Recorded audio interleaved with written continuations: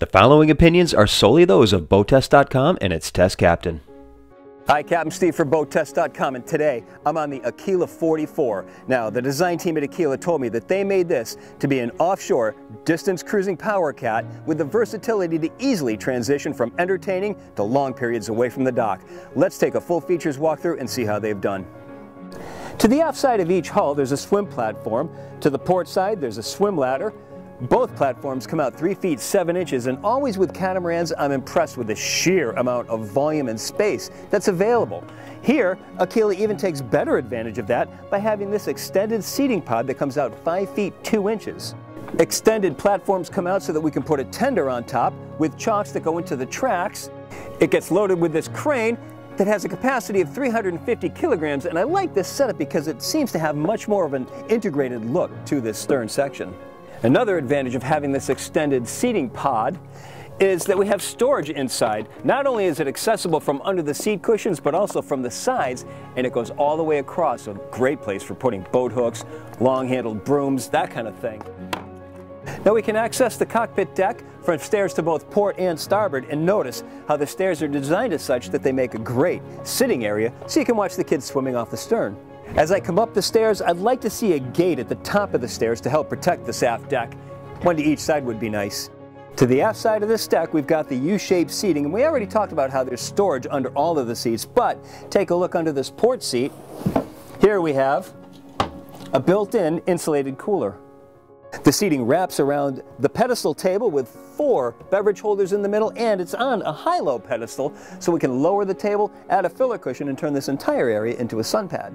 Now there's storage underneath the deck, and most of this is protected under the extended overhead 7 feet off the deck. And take a look at these stanchions, how thick and beefy they are.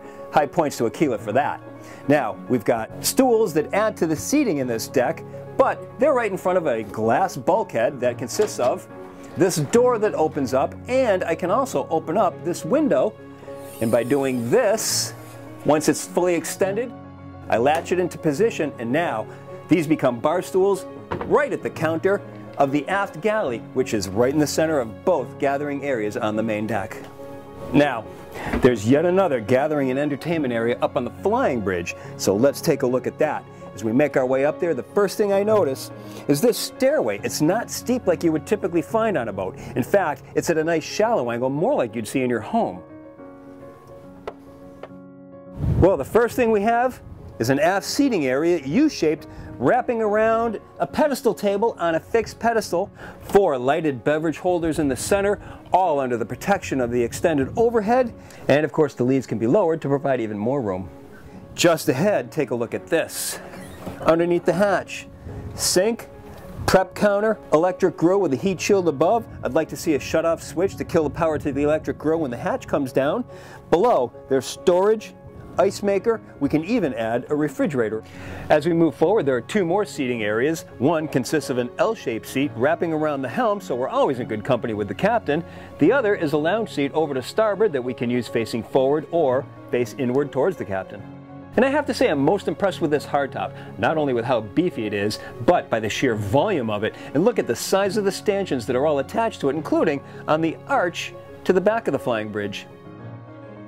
And I have to say, I'm very happy with Aquila's thoughtful touch of adding a secondary access point from the main operating station to the working end of the bow.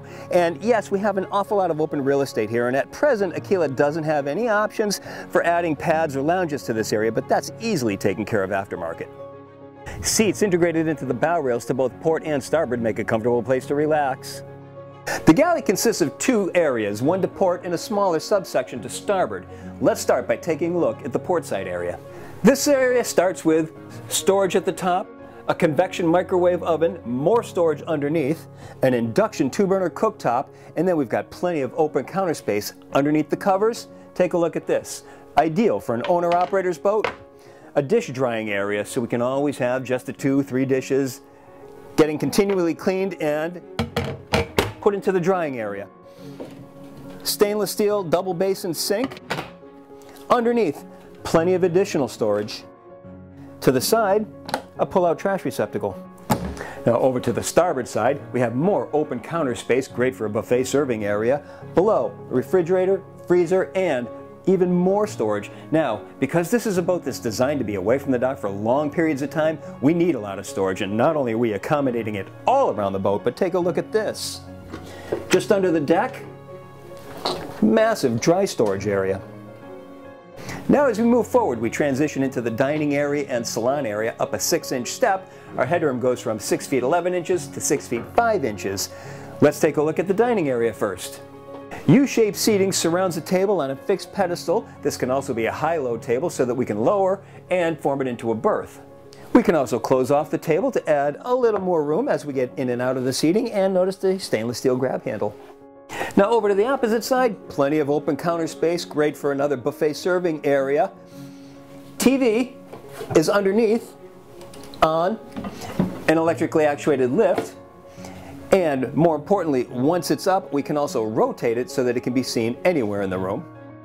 There's plenty of open counter space just beyond. Below, plenty of storage, including a wine chiller. And now's a good time to talk about the fit and finish that we're seeing throughout this boat. Here it consists of the Corian counters. Look at this leather surface, laminate with hardwood trim. Up above the overhead is leather and includes recessed lighting. As an alternative, we can go with this light ash color that's got a satin finish, raised veneer, and still the hardwood trim. And as a third alternative, there's a cherry interior.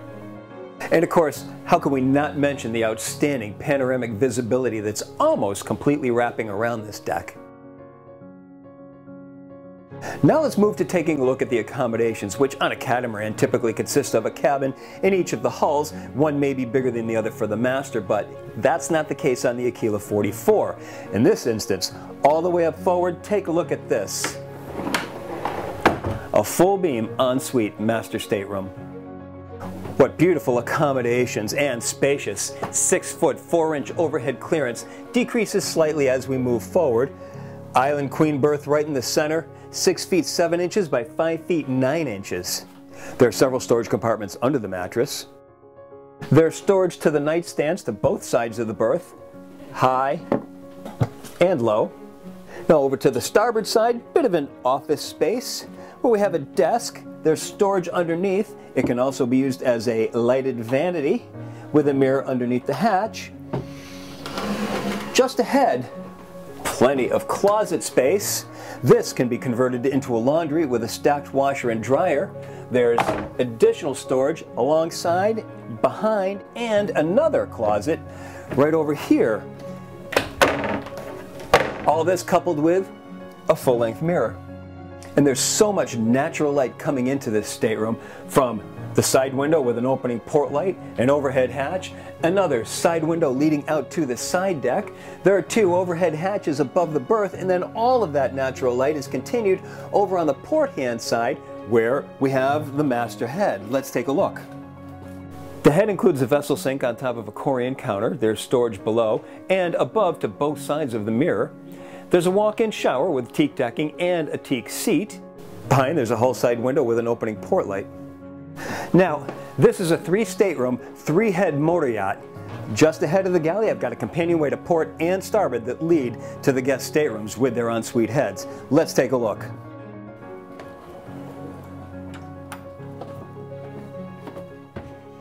Seven-foot-high maximum ceiling clearance drops down to a minimum of 6 feet 5 inches.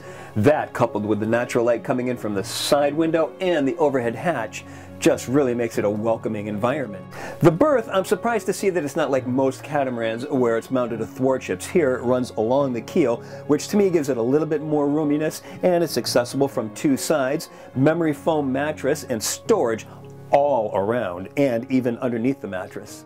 As we make our way out, I mean, look at this doorway. It's 30 inches wide. There's just nothing about this boat that makes you feel closed in or cramped at all. There's so much space. To the side here, storage both high and low. There's a full-length mirror on the door to the head.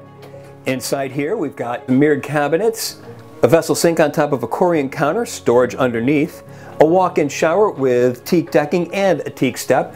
There's a hull side window with an opening port light and an overhead hatch. Now coming out, take a look at this. I love this feature. Window right to the water. And all of this is repeated over to the other side, including that little window to the water. Clearly, it seems to me that we've got a boat with plenty of open space, lots of entertainment value, great for overnighting or extended times away from the dock, or even live aboard. And that's my full features inspection of the Aquila 44 for BoatTEST.com. I'm Captain Steve. We'll see you on the water.